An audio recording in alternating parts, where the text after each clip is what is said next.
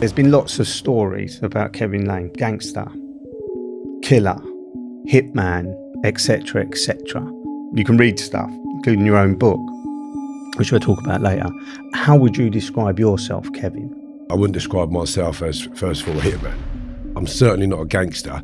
You ended up getting a life sentence at some point in your life. How old was you at the time? 27. What was that about? Tell me what that was about. There was a murder. And you didn't see daylight for 20 years? 20 years. Almost to the day, because I got out in 2015, January. Handed me my tariff, and it said 18 years. And I went, what a touch! I don't think there's many people who will punch the air because they've just got 18 years for something they didn't do. Imagine thinking you just got 30. Right, you see that? I said, that's a knife at your throat. I said, and the two fellas behind me here, I says, they're going to stab you to bits. I said, if you put up a fuss, we're going to take all your canteen, your PlayStation, and tomorrow you're going to phone your family, you're going to get them to send some money into your account. I said, otherwise you're going to get done again. You got that? Yeah. Sat back, I went, that's what it's like in prison. Do you really want to go? The attitude just, oh, no, I don't. Always good to start. Thanks for coming in, Kevin. Welcome, Raph. Good to see you. And you? I like to start by asking you who you are, because there's been lots of stories about Kevin Lane, gangster, killer, hitman, etc., etc. You can read stuff, including your own book, which we'll talk about later. How would you describe yourself, Kevin? So first of all, when you're doing podcasts and such, you're working with the title that you've been labelled by the media, and I wouldn't describe myself as, first of all, a hitman. I describe myself as a hard worker since a child. I have morals. I believe in certain morals and I behave in a certain way accordingly. I try to find the good in the person rather than the bad, and was given the benefit of the doubt. But I'm certainly not a gangster. Being a gangster can come in many forms. So you can have a fight, you've ducked and dived, you've bought a few lorry loads of nicked gear, but I have, and I've worked extremely hard all my life. But if a lorry load of something came up, washing powder, for instance, I'd have it. And it's like in the old days with the docks, people would get gear and it was okay, but now it's a charge for that. I accept that. But I'm definitely not, as I'm labelled, a bit harsh, some of them comments, but you have to take that, don't you? And these are the labels that the media give you, but it's not the person that you are. I go out my door every day and I will interact with people for no reason, just for having a chat about the rain or something, or a comment off the cuff. But it's always good. And I bet if people said, how many people have interacted with Kevin that have never met him today through the day, you watch the internet go mental. So I met that man, I didn't know who he was, and we had a bit of a laugh and off he went again. That can't be such a bit of a bad gangster, could it? Just a man who goes out and enjoys nice company, rather than trouble. Which can come at your door at any time. Tell me a little bit about your early life, because we know you spent a considerable period of your life in prison, which we'll get onto. But before prison, who was Kevin? So I grew up in Harefield. It's a village, large village. It was a very busy village for pubs, so there's a lot of pub calls there. But I grew up in a family, my mum and dad separated, and I worked very hard as a kid, various jobs. I was, paper round at 12, but before that, gardening rounds and washing cards, and I kept them gardens going. So getting the income in, and then I didn't know any notorious villains. I didn't know the names of anything. I didn't know who the Crays were. I didn't know nothing. So I met a girl. I had my own flat at 15. I shared it with a friend of mine, actually a friend of mine who was 18. Working for myself, expelled from school, got an apprentice carpentry, went off and did that for a number of years. And then when I finished it, I decided I didn't want to do it no more. I went and started buying and selling cars because I thought it was more lucrative. I went from that to a number of other projects, finding my way in my own life, bought my first flat at 18. So going from school and as a young kid working, going forward, it's always been work driven. Providing for myself and doing well. And taking care of, at the time, Kim was the mother of my children. I had 2 children by the time I was 20. I bought my own house before I sold my first one when I was 18, and that was my pattern. But the mother of my children, she was with a well-known family in the neighbouring town. I'd never heard of them because it didn't mean nothing to me. I just wasn't interested in. I'd never read books as a kid. I was more interested in girls than gangsters and books. Okay, so I met this girl whose family were well known. From there, I started working the doors. As young as I looked, I was asked to work the doors, and there must have been a reason for that. And I think, one, because I could approach people and talk to people, and two, I could listen, I could take care of myself if I had to. I was boxing, I was boxing as a kid on and off. From that, I started working the doors. I've then met people, and you branch off then into the criminal underworld because you have a lot of opportunities offered to you on the doors. Back then in the day when doormen were doormen, they had doormen there because they needed them. Not now where it's pretty much normal to have doormen on any premises now. And then, of course, that took me down a path that ended up in me in prison. Choice? Was it your own choice, or was it, like you say, it took you down a path because it was the only route open to you, I don't know, making money? Or was it because the relationship you was in, the family that you were now tied into? So was it a choice, or was it something that you felt slightly forced on you because of the lifestyle of being a doorman and what that entailed? No, at 18, being asked to work licensed premises, for one, they weren't old enough to be in. Some of them were 21.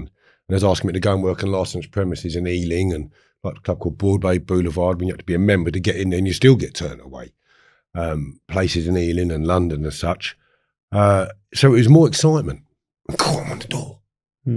Loved it. It was excitable for me. Driving flash cars. I mean, I didn't.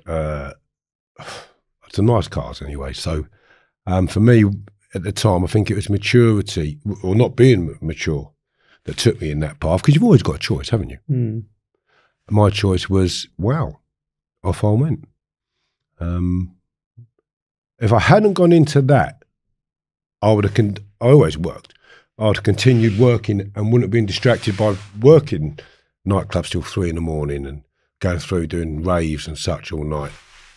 So then maybe my life would have been different. And I wouldn't have met so many criminals through the door. It was the first time you got in trouble with the police? I was a kid. Yeah, a child. But real trouble with the police. That was just a warning from the police, playing on the building site and stuff. I had a punch-up with a fella. And he's older than me. And I broke his nose. I was only 16, 15. So I was 15, and by the time I got nicked, he went to court at 16. And I had a fight with him, and I got done for GBH, and then I went to detention centre for that. What did you learn from that? Not a lot. Bit of woodwork, because they got the woodwork at the detention centre. But from that, I took what I made in the detention centre, because I just stopped boxing at the time. I had inflammation on the knee, so I hadn't boxed since I was 14. And I missed the PTI, which is more like a brutal circuit that they're going to batter you in. It's run by police. So by doing the carpentry, I then went for an interview for an apprenticeship with fashionist joiner. So what I made at the detention centre, I produced at the interview. I got the job. Because I think I was the only kid there that had taken examples of work that I'd already made. Right, okay. So that taught me that, and that was about it, really, because I didn't go on and meet any friends from there. But the idea of sending you to a detention centre at a young age would be to teach you something so that you go, when you get out, you lead a law-abiding life. Isn't that what it was supposed to be about? Yeah, but it isn't. How many people do you know have been in Borstal detention centres, and have continued on that path? So does that not show it's failing? You try and tell the draconian powers to be that what they're doing is wrong in the prisons. No one listens. They want to do it their way, punish you, beat you with a stick. Don't follow other countries that are doing exceptionally well with their criminal justice system and reoffending. No, we adopt America's and Canada's stance and fail. and do their courses that have been reported to have failed 10 years before we started doing them in the UK. Why is that? Why are they continuing to do that and no one takes charge of it? There's now essential thinking skills in the criminal justice system, prisons, renamed because essential thinking skills failed. So they've adopted a new name and off they've gone again. It's disgusting, but I've digressed a bit there. You ended up getting a life sentence at some point in your life. How old was you at the time? 27. What was that about? Tell me what that was about. There was a murder in 1994. A gentleman was murdered called Bob McGill, local face in the area. Tough cookie. 2 suspects were arrested for that. Number of tip-offs naming them as one was shown off a gun in a pub, bragging that they'd done the murder. So the police obviously had their focus on these 2 individuals. I can't name them anymore because one of them is complained that I'm endangering his life by mentioning him. But the fact is it's in the public domain. It's not like I'm endangering his life. It's not like I'm bad-mouthing a person. Whatever is in my book is from the criminal justice system. Argue with them. So I can't mention them, but there was a corrupt police officer who was their handler. That's been accepted. I've got it in writing. He came into the case. They obviously were agreed a deal. And I've never had the deal in writing, but I know they engaged with confidential chats with the police in relation to brokering a deal, and they needed to speak to their solicitor further. Are you saying that at the point of the murder, these individuals who were arrested brokered a deal with a corrupt cop? Absolutely. This is before you're arrested? Before my arrest. And that is in the book. You've had Mark Daly, Panorama, Louise Shortier, Duncan Campbell, a number of papers reported on the same confidential chats, off-the-record chats. Well, I have the public community interest documentation on that was disclosed at court tour of the Old Bailey, disclosed to the legal team. And then we got them and we made an application to them. So it was in open court, but we weren't notified of it. And we wanted to know why we weren't notified of this ex parte hearing. So they were disclosed to his legal team. We received them and it was damning. Absolutely damning. Before you give me the details of that, there is this hit on this individual that you just mentioned by 2 people. You were arrested for that hit? Yes. And convicted? Convicted at a 10-2 jury on a second trial. How did you end up being convicted? If 2 others were in the frame, how did you get into the frame? Well, there's the question, isn't there? So I'm nicked with you. You've got a great understanding of this. So we're nicked together on a joint enterprise. If you're there, I'm there.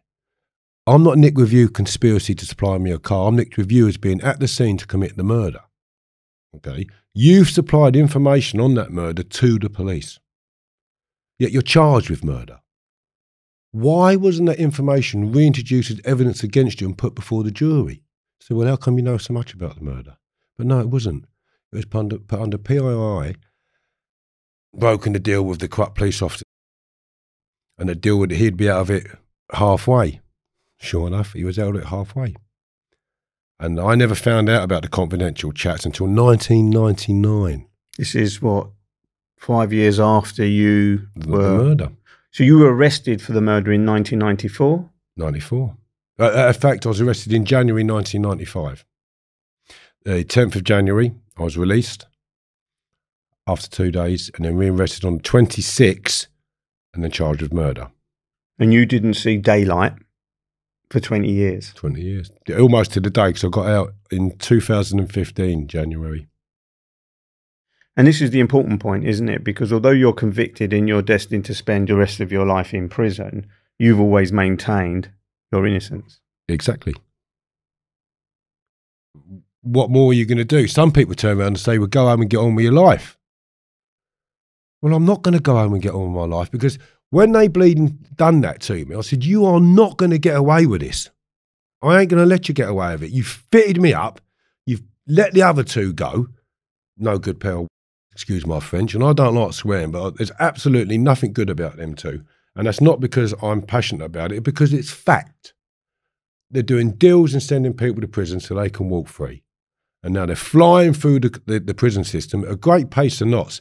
When other people are languishing, you've done nothing for years. Why would they do that, Kevin? Why would individuals put you into a frame of a murder that they knew you didn't commit? And I know we're dealing with unscrupulous individuals, etc., but that's what people would want to know. Why would they set you up if you're in that world with them anyway? I wasn't in that world with them.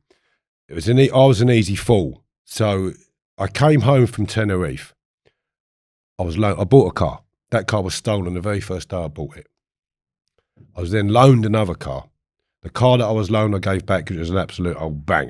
The car that I nicked was a new car. I give that car back.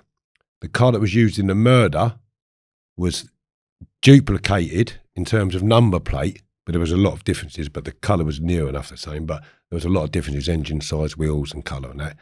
And so the car that I was loaned was put into me before the murder, should I say, and then they duplicated that car, carried out the murder. So it came to me, stopped with me. And then you've got to say, why did they do that to me? Well, why do a lot of people get fitted up? Why do people get all sorts of tragedies happen to them in their life? I certainly upset someone. Was it the police or the individuals that fitted you up? He nicked me a few years earlier. He nicked me for ringing cars. He said, I'll have you one day, Lane. The policeman? Yeah. And you can mention his name? Yeah, no problem whatsoever.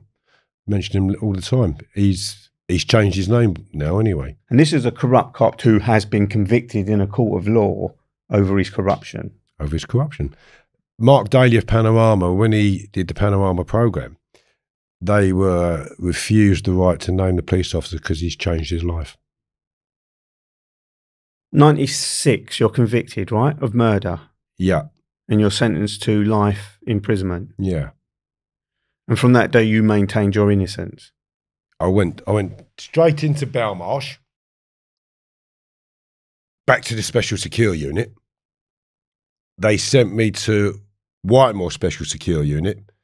It just reopened after the escape in 94, which you remember, won't you? Mm. And I hit a geezer first day I arrived there. It was meant to be no good. He's an informer. He's dead now, but he was an informer anyway, it's fact. So I hit him, and then I said, well, no one can say I've told him anything, because I was so paranoid about what had happened to me. I thought, I'm not having this. You've put me in a gaff with a geezer who's informed on people, and I'm not having it. So I had an altercation with him. Well, not an altercation really, it was just a couple of punches, and that set that record straight. But I was put straight in the block. And from there, I picked up a pen and I wrote to David Jessel of Trial and Error. Mm.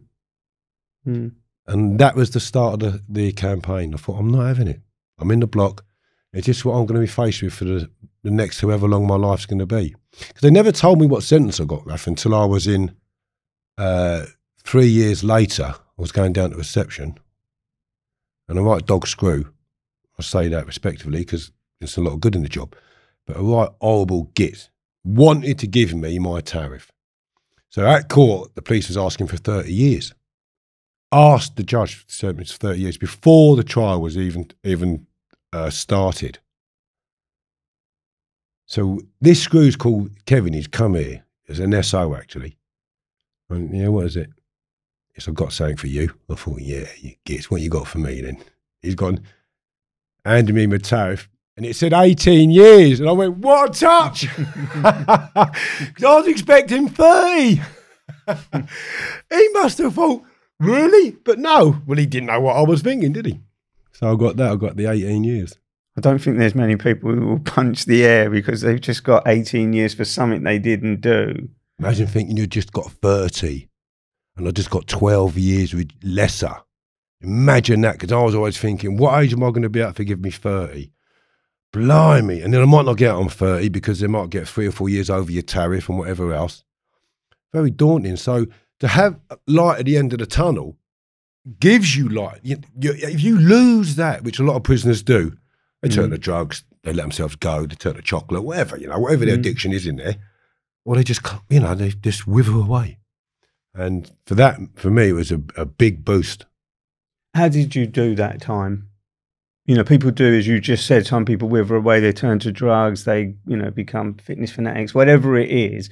How did you do the time that you spent in prison? Because you weren't in open prisons, you were in maximum security prisons, right? You were an A man, double A man, and I've even triple A man. I mean, people probably think that don't even exist. They do. You and I know it does. How did you do that time? So very difficult at the beginning of my sentence, very problematic with staff. Because you were angry, you were retaliating. Yeah, exactly. Retaliating more so to threats. So I was angry at the system for what they'd done to me. And the last thing I wanted was a screw threatening to beat me up or telling me they're going to hit me. Or we're going to do this to you, Lane, when we get you down here. Okay, well, let's sort it out now then. So that was quite problematic for me at the beginning because one, you just, I'm not having this, and I've got you threatening me. Young man, quite volatile, I accept that. But it's emotional anger of like, how have I ended up here in the belly of the beast? How could they do this to me? Because I said to my mum, I said, listen, I'm going to prison here, Mum. I said, I'm telling you now. She said, how can I? I said, because of the evidence of what I know they're not telling the truth. And because I knew they weren't telling the truth, I knew I was doomed. For what chance do you have when you know that the people who have brought you to trial are lying? So, and there was, I got guilty. But I got 10-2, I accept that. So there were some there that weren't sure about it. But I had a police officer on the jury who was the foreman. You're knackered. They're picking your jury for you and then putting a police officer in there to advise them. I don't think that's correct. Yeah. 18 years. Yeah. Served 20. I suppose people can't get their head around how you spend 20 years in prison and come out and be the man that you are today. Well, I drank a lot. I used to get drunk in there. And I say that, but I've done some mooch a little while ago. I did my own brew, but 130 bottles. And even on the outside? On the outside, right. People were buying it off me, trying to buy it off me. I give a lot away, but I make an exceptional drink. I don't make an L2 bob they make in there. So I take time in it. I love it. I keep it warm like a baby. And they grow up, don't they, to be big and strong. I've said that many times, but yeah. So I used to make the hooch and train. No TV, because I don't want to tell you. I watch telly when I go home. I'd get one out sometimes on a Saturday evening to watch, or Monday evening to watch Panorama. And then I went to Franklin and they had a pipeline video on a Saturday night, 8 till 10. So do you know what? I'm going to watch a film once a week for a couple of hours and then telly goes back in the office.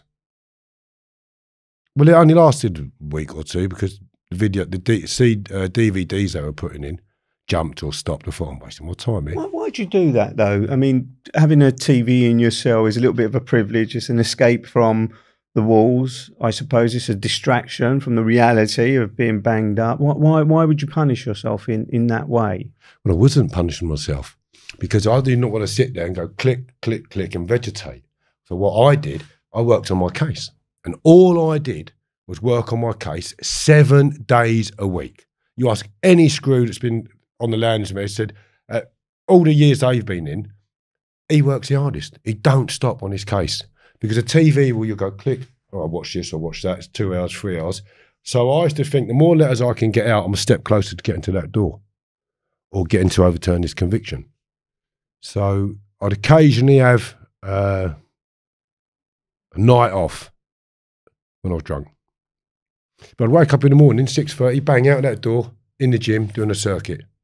I was gym orderly for 12 years, the latter part of my sentence, in the high security system as well, which was good. Why'd they keep you in the high security system? You have reports from the police that are obviously somewhat biased, and that made a number of allegations. You have no way of contending apart from your Category A reviews. But that's not deaf ears, isn't it? I mean, most of the time. I was released from prison because I forced their hand. If I hadn't forced their hand, I'd still be in prison now. What do you mean you forced their hand? So with the campaigning, that brings a number of interests from a number of quarters, whether it be serving police officers, etc., etc. Sally Chidsoy, for instance, interviewed 2 police officers, one serving, one retired. Both of them said fitted me up, and one of them said he'd seen a statement that wrote out and signed in his name. And then this is the other fella, but I can name him, naming me for the murder. So I've lost my thought there. What was you saying there before that? I was trying to get a sense of why you were a Category A prisoner all that time that you were in prison, or for the length of time that you were in prison. Why? Why did they? I mean, the nature of the murder itself, you know, described as a hit, suggests that they saw you as a hitman, and that's why you were locked up in the first place. But to keep you as a Category A prisoner for a long period of time. So there's the point we was making, Sari. So in those confidential chats that my co-defendant had, he named me for a number of murders that are still unsolved, and he named me for them. So not just the one that you were serving 18 years of a life sentence? Yeah. And I was told by my solicitor at the time, if I'd have got not guilty, there's 3 police forces to aim to dock arrest me. For other murders? Other murders, yeah. That's absolutely disgusting when you think about it, that an informer can go forward, give information about a murder, one that he's charged with as well, and it gets put forward as concrete evidence. Never before has it ever been mentioned about me doing that. Never. And then all of a sudden, some who's running around telling people he's killed more people than, who did he used Freddy Krueger is what he was going around in prison saying. Okay, yeah, I mean, he's bragging about it. So again, it's not me just that I've got bad taste in my mouth over this. It's because people come and tell me, and I think, he's doing what? He used to write to Reggie and Ronnie. I want to go and visit them. So I want to be like the Craze. Yeah, mad. When these people are supplying information, it gets held against you until a police officer, can only be a police officer, sent some information to my solicitor, anonymously, of course, and in there was a number of documents that hadn't been disclosed. We went straight to the Court of Appeal, and as a result of that, I was downgraded within 2 weeks and chucked off the Cat A out of the system. Bang. Yeah. How long was you on the book then? So 16 years. 16 years as an A-man. Yeah. That's hard. That's hard. I mean, just for people that don't understand, I mean, I was an A-man, so I know exactly what it was like. Mm. But for those who, you know, the little book with the A on it, and, you know, I don't know if it was the same in the time you were there. Still got the book. Still got the little book, little blue book with big A on it. Still keep it. Lights on in the cell for the duration. So for people that don't understand what it's like to be an A-man, and this is the highest category prisoner in a prison, what is it like? What does it entail? Well, you've got Cat A, single A, double A, treble A, and each one has its different security specifications. So double A, you move cell every 2 weeks. They move your cell, they pack your kit, put you in a cell. A lot more security checks, your visits, for instance. You have a member of staff sitting on your visits like, here, touch them. Camera above you right here, you could stand up and touch the camera. And that's in you. So if you've got children sitting there, remember a stranger sitting there, the conversation's strained, not strained, but not the same. Triple A, you're checked every 20 minutes, light on, every 20 minutes, through the day, at night, permanently closed visits.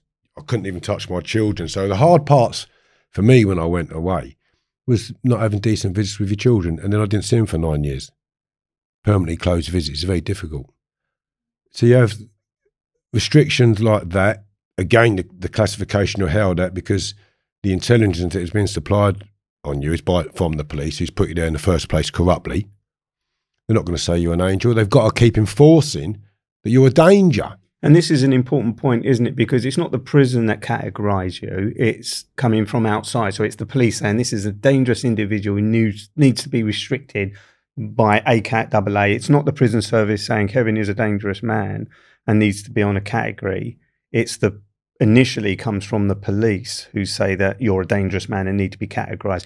And do you think that was because it would restrict your ability to fight your wrongful conviction? Isn't that amazing how you've touched on exactly the same point? And I always said that.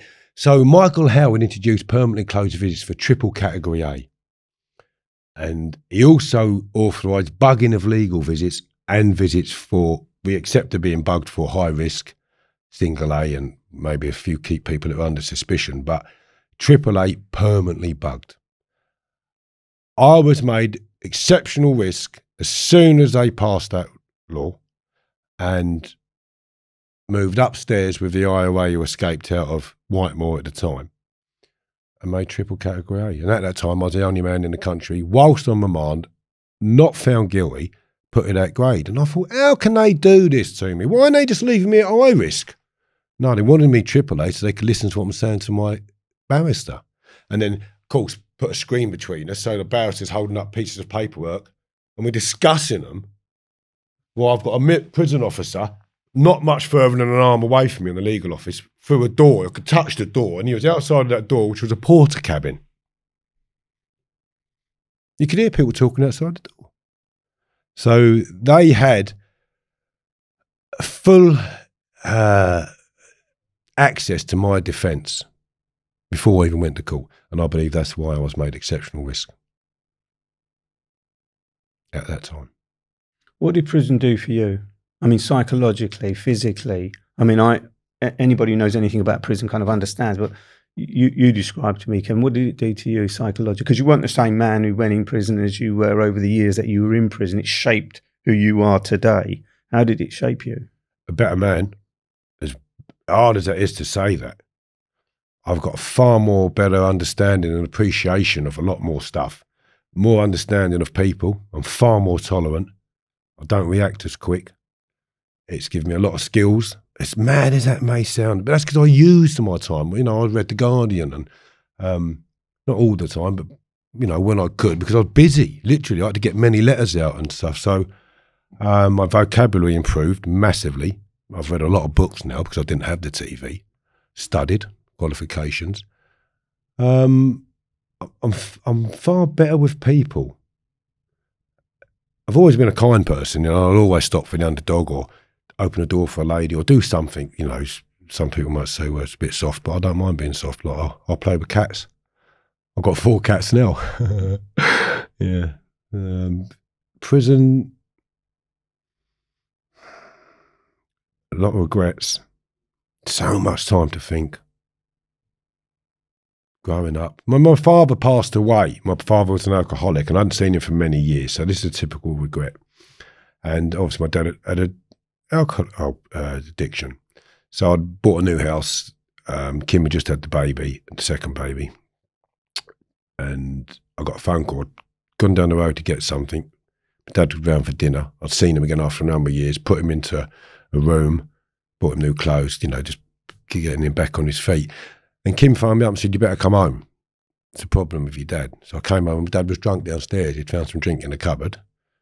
And it broke his heart. I could see it broke his heart that he was drunk, but I didn't think that then at the time. So I said, come on, you're not getting drunk around here with my family. And I'd never see him again. And he died. So a few more years of maturity on me, I'd have understood the addiction. Not that he should not have done that in my house in front of my missus and my kids because he couldn't help himself. So I probably would have continued and fought my dad's addiction with him and stood shoulder to shoulder with him. That's something you learn, don't you, as you get older and wiser and you understand those issues. And this is before you went to prison. Yeah. But during the time in prison, becoming the man that you were becoming, you would have reacted differently had you known. But no one can be blamed for that, right? Because as you get older, you become wiser and more aware of other people's issues, things that you might be selfish about. And you probably did the right thing at the time. You're protecting your family, right? From something that was disruptive in your life. You're trying to do the right thing. Should have worked with him, should have got him round and made sure there's no drink in the house. In hindsight, it's easy said, isn't it? Yeah, I made a poor decision. And there's other, you know, things like that in my life where I wish I just hadn't made the wrong decision for a lot of reasons. I had no father. My dad died, like I say, and I didn't see my father when I was young enough. I had a dad. My mum remarried, of course, and he was an excellent man, but I didn't take him like my real dad because I was rebelling him, like a lot of kids do, unfortunately. He was a good man.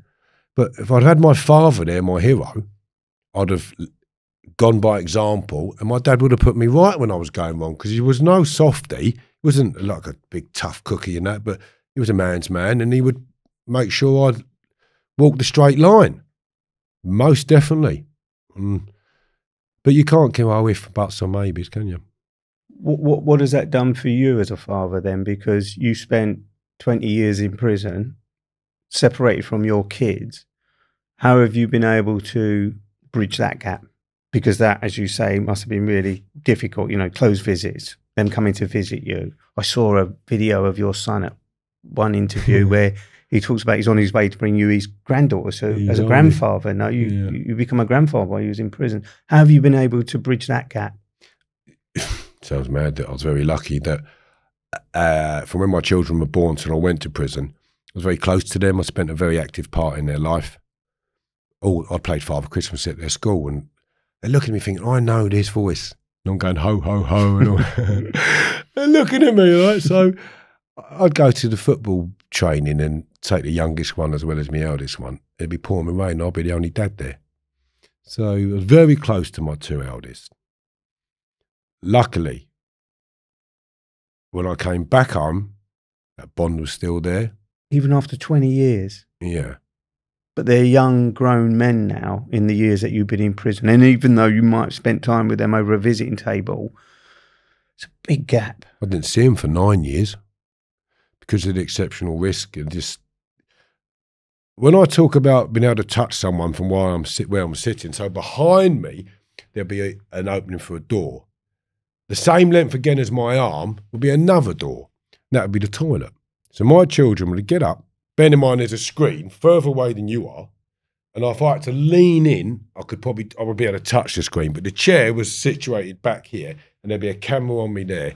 And if they said, and like that, and didn't keep my eyes on the camera, in case I was doing something with my eyes, they would terminate the visit. All right? So my boys would go into the toilet, where there'd be staff sitting outside, staff sitting on the visit, on the same table. My kids would come out, they'd have to get all their hair shaped, hands run through it, arms up, shoes off. 5-year-olds, 7, and of course they'd be dragged out crying. So I didn't see one of them for 9, and the other one still suffers through it now, prison, and even down to going places where there'll be a lot of people there. He doesn't like talking about my prison life, one of them, at all. Just tries to shut it out. So that's a very painful time for him, as it was for my other son, Tommy. What about the men you met in prison? The kinds of people that you interacted with in prison? Well, you make some characters. A lot of good people in prison, and a lot of bad. Find your own level, don't you, pretty quick. Find who you want to mix with.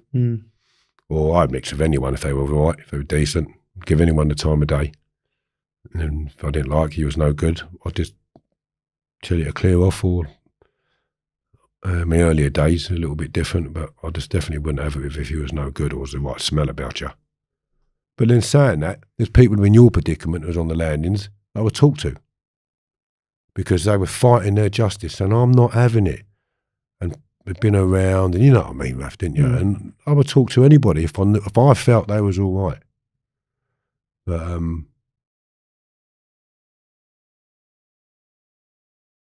how did you manage the prison staff? Because over the years, it changed, didn't it? I mean, last names, all of a sudden first names, badges, and you were in prison during the sort of transition where they're always trying to change the dynamics between prisoners and prison staff.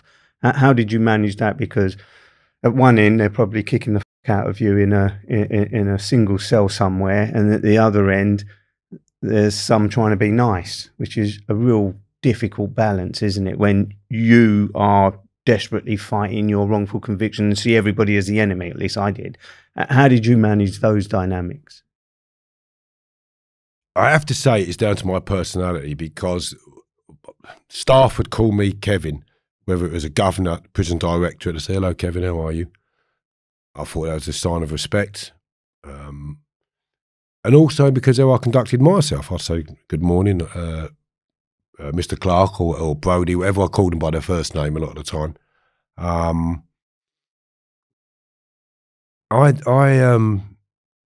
I didn't see them as enemies. I just see the ones that were making life difficult as absolute pricks, and then the ones that would help you out, a bit of kindness in their heart, sort an application out for you. I was grateful for them.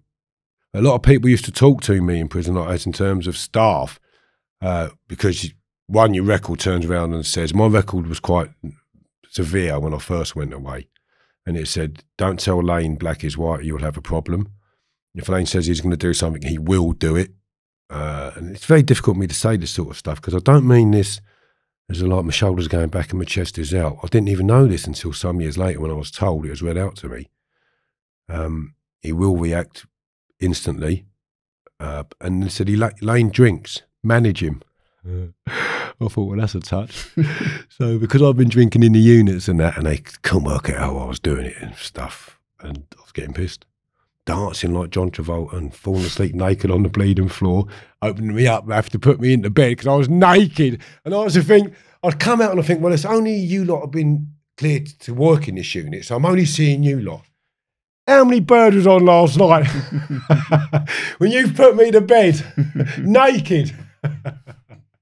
I used to have a laugh about it. You know, I didn't care. So the staff, I've found they treat you as you are. And if you're all right, and you're not going around just hitting people for the sake of it, you're only hitting arseholes or bullies.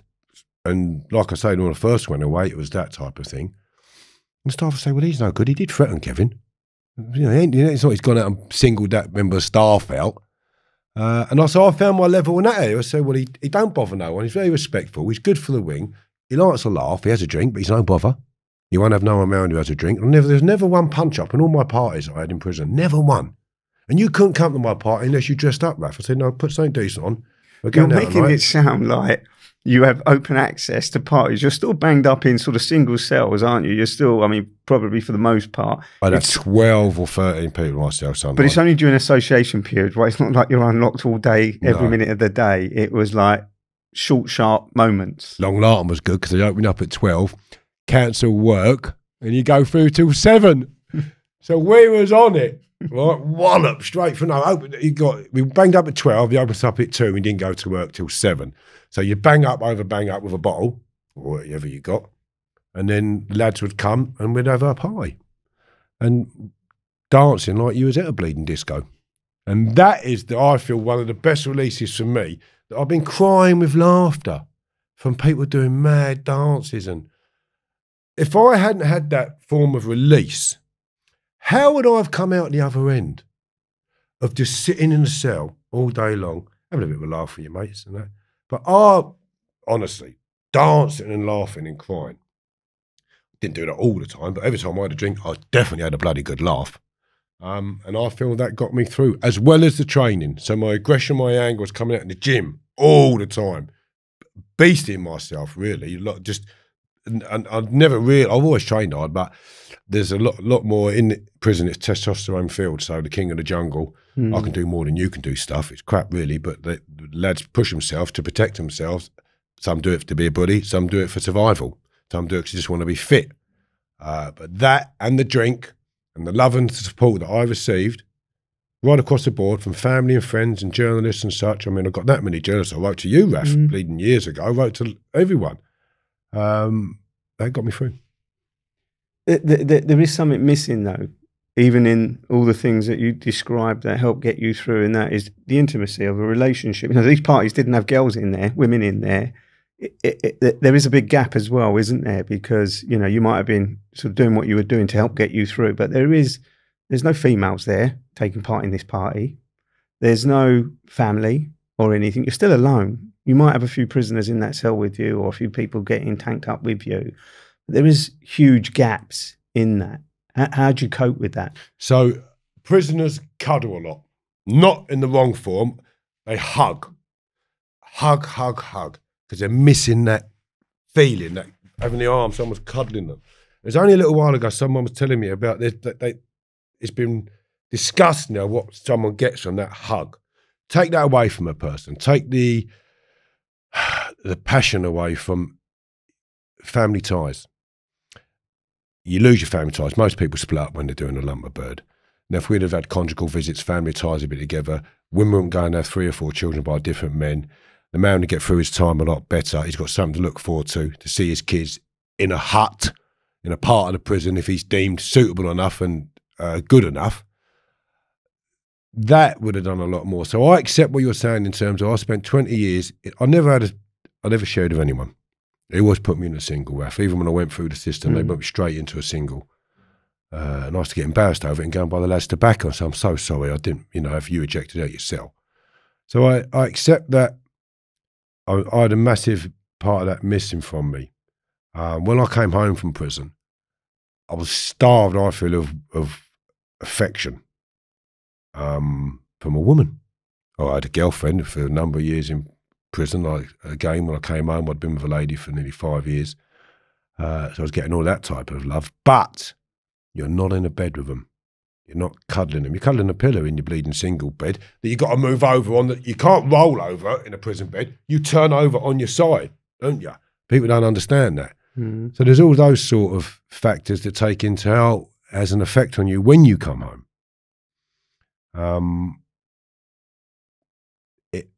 I'm pretty lucky in that department where I've never been single for too long. But I'd imagine some men have problems engaging with a woman because do they lose confidence? There are probably many factors to why they don't, but it's something that needs to be addressed because it's affecting the criminal justice system so badly where it's making men harden and withdraw into themselves and turn into a drug or turn to something. We definitely need reform, massively. And for the record, that's just, there are no conjugal visits in UK prisons. When did it end for you, Kevin? You're in prison 20 years. How did you get out? So this paperwork was sent to my solicitor from an anonymous source that come from the police. We went straight to the Court of Appeal and there was an emergency court hearing. The difference being, well, it was a massive investigation that took quite some time. But the Court of Appeal said, we're not interested in what you have to say to CCLC. We just want you to report on the facts, not your opinion. And they went off and did their investigation. It's all cloak and dagger. You got retired police officers from Hertfordshire, where I was convicted, supplying information. It was Hertfordshire conducting the investigation. Really?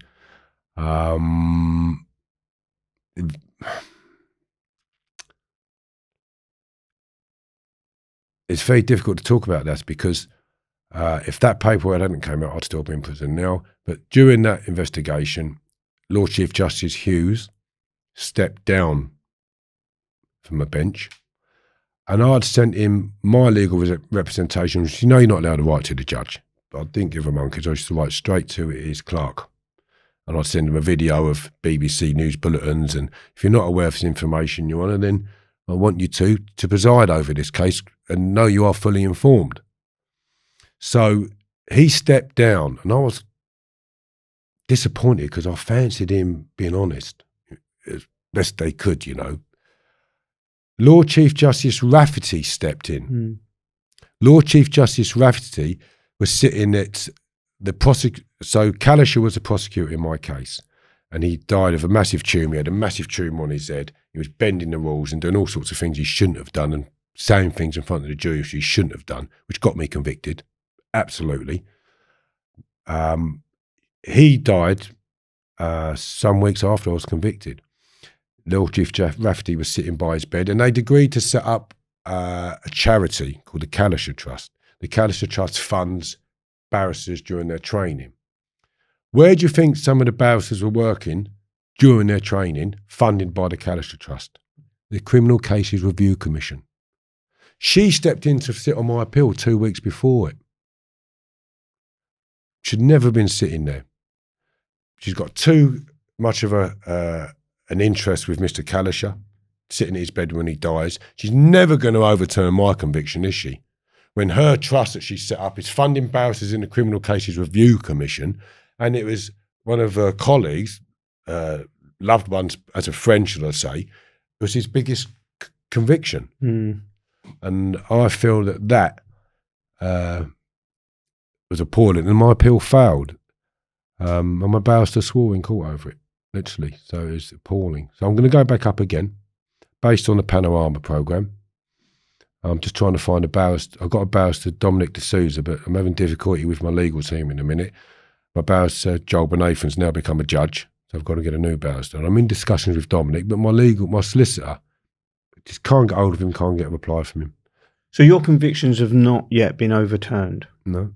You were released on licence, on parole? Yeah.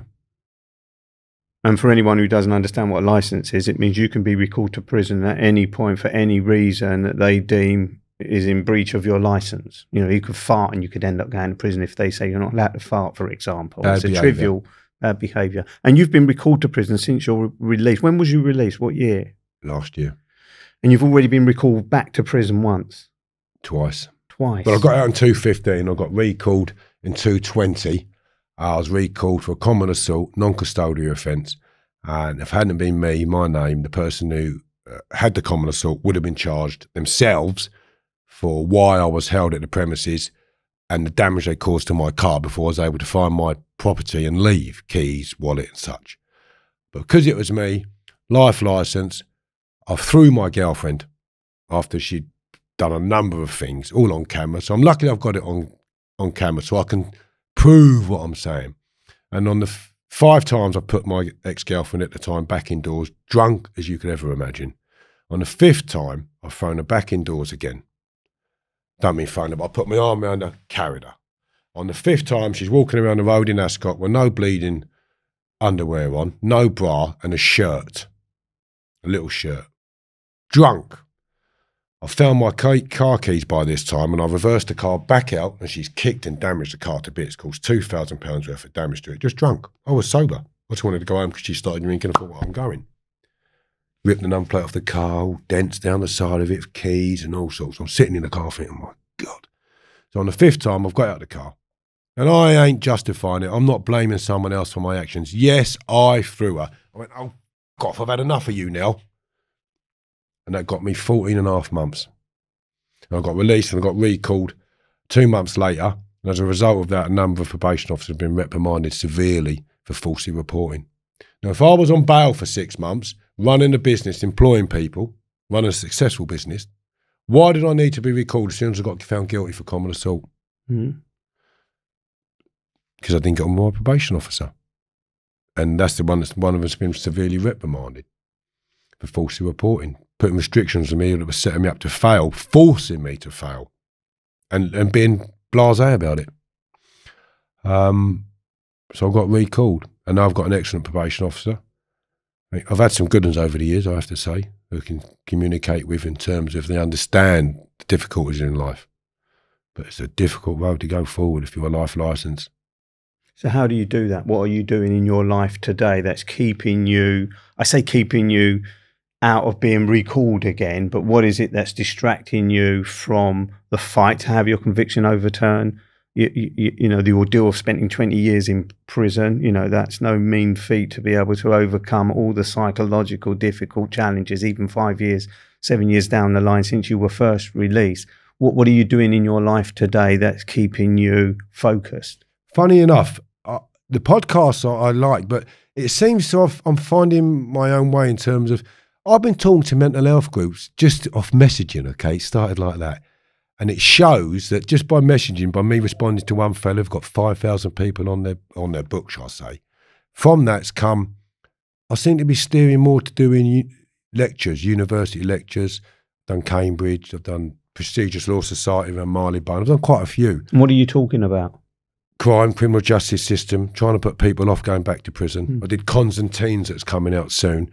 That's Channel 4 or 5, I forget which one now. And that was just saying, look, this is prison, do you want to go there? I mean, I got one kid round the throat because he was a bit like giving it, you know, like that, walking down and bad boy attitude. So I pretended if I was in a cell.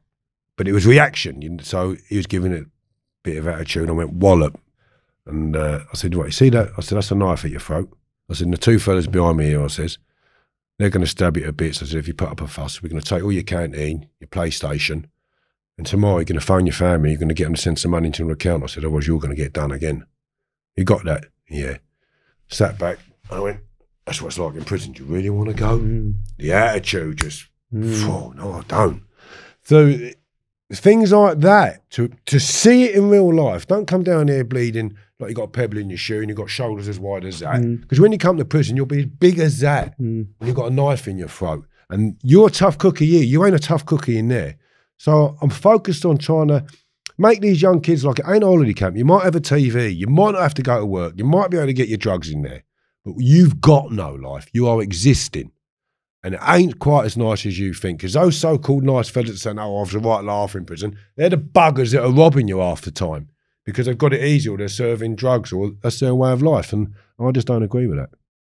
You are also an author. Fitted Up, Fighting Back, Kevin Lane. Yeah. That's quite an achievement, isn't it? 20 years in prison, you've written a book. What's this book about? First of all, I'd like to thank Nick Hopkins for naming it. Fitted Up and Fighting Back. He came up with that. I called it Hitman or Hoover Salesman. Hopkins is a journalist, right? He's the editor-in-chief of The Guardian now, journalist, yeah. So I had it Hitman or Hoover Salesman. Big question mark. You decide. Read the evidence. He come forward and said, change it to that, Kevin. And we did, and I wrote the book, and it is doing exceptionally well. Not because there's a load of crime followers who love crime books, but respectively from professionals to producers to film producers, documentary makers, law lords. I had a demonstration outside the Parliament a year or so ago, and a law lord came out. He said, I know of Kevin. He said, got his book. And that really chuffed me. And is it your life story? Is that what this is? Or is it about just, I say just, your case and what that entailed? Amalgamation of two. Right. You have to give people a little bit of insight into your childhood, growing up, where you was, a bit more than what I said earlier. Love life, children, violence, prison, what went on in prison a lot. But the evidence is set out in a layman's term, because the terminology can be quite difficult. And so I judge my book not based on what they call it, killing your baby, slashing your baby when you take words out. That's what some authors call it. Don't know if you've heard that before. If you wrote a book and you took something, I'm not sure if you have, Raph. You've written a book? I have, yeah. Yeah, sorry. Yeah. So when you take words out, it's like you're slashing your baby, they call it, because it pains you to take your words out that you've put there. But people read my book and they come back with an honest opinion, and the reviews are excellent. So it's not what I say, it's what other people say. It's not because I love my book like I do, it's because of what other people say. So I'm really proud of it. Well done you. What does second chance mean to you? That's the theme of this podcast. When I say, what does second chance mean to you, what does it mean? Bloody staying free and rebuilding your life. And so look, my grandchildren now and my sons, I'm going out for a meal with my eldest son now. I'm really proud of my boys. They're both fantastic earners, £250,000 a year. One more than that at the moment, but done well from whatever foundations I installed in them before I went to prison. It's set them well going forward in life.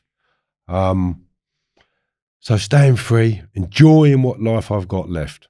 Because it ain't no dress rehearsal, is it? No, it's not. I'd like to do a bit more. I'm going to be retired, hopefully, in a few years. I'd like to be semi-retired. You don't look old enough to be retired. I'm telling you how old I am. Nor do you. Hey? So we're doing all right there. A bit tight today, but we understand that as well. I'm enjoying what I'm doing. That seems to be making people happy, and what I do makes people happy. But I would like to do something a lot better, a lot more. So I'm doing some more lectures at Derby University for the students, studying law, whatever, all the criminal justice, whatever they're going into.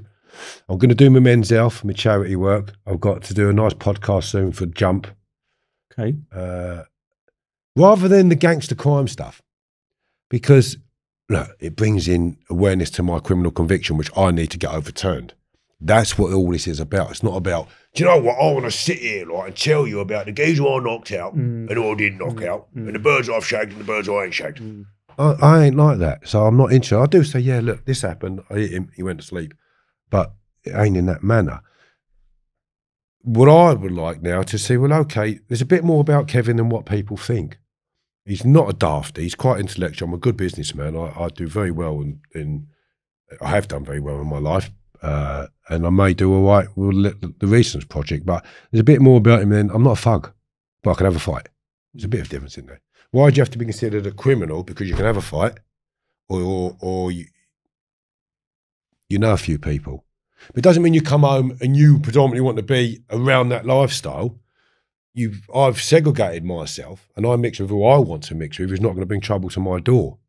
And I don't want to come into your life where you might bring trouble to my door just for a police investigation that I've done nothing with that could get me recalled. Because you might be an active criminal importing a bit of puff. All right, I'm not saying it's right or wrong. A lot of people in this country like a bit of puff. They also smoke other shit now, that skunk. But if there's ever a bit of old hemp, or there's the old school, the old criminals puff, wasn't it? I say, yeah, crack on. If they're bringing in drugs into this country that ruin lives, I would not say, I just don't like it, and don't agree with it, because I don't want my kids sniffing that bleeding cocaine and whatever else they want to do. All right, drugs that actually ruin society, some of them, because they just can't handle the addiction. So I'm hoping that my lifestyle can go forward and do a lot of benefit now. And that message is what? What's your message? 20 years in prison, labelled, as we said at the beginning of this interview, a number of things by the media, even now. What's your message? You described it eloquently when you talk about the kid that you kind of said, look, you want to be tough when you're in prison, you're no bigger than this. Brilliant. What's your message?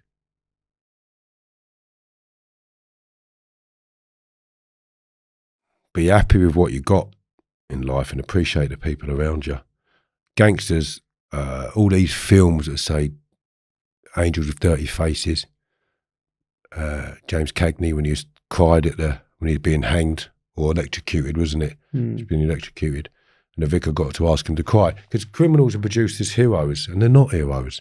Whether it's heist, oh yeah, it's great, but it is a bleeding film. There are obviously things that take place in this world, but kids are being portrayed to think gangsters are the bee's knees, and there's not. It's a very sad life. So be happy with what you got, because if you spent 20 years in prison, you'd soon be happy to come home and go and get a job and be free. And then you'd have a much better life and a longer life, I think, if you're living a cleaner life. So pick your right path. Thanks very much, Kevin. Raphael, thank you very much. Nice I enjoyed it. Good luck.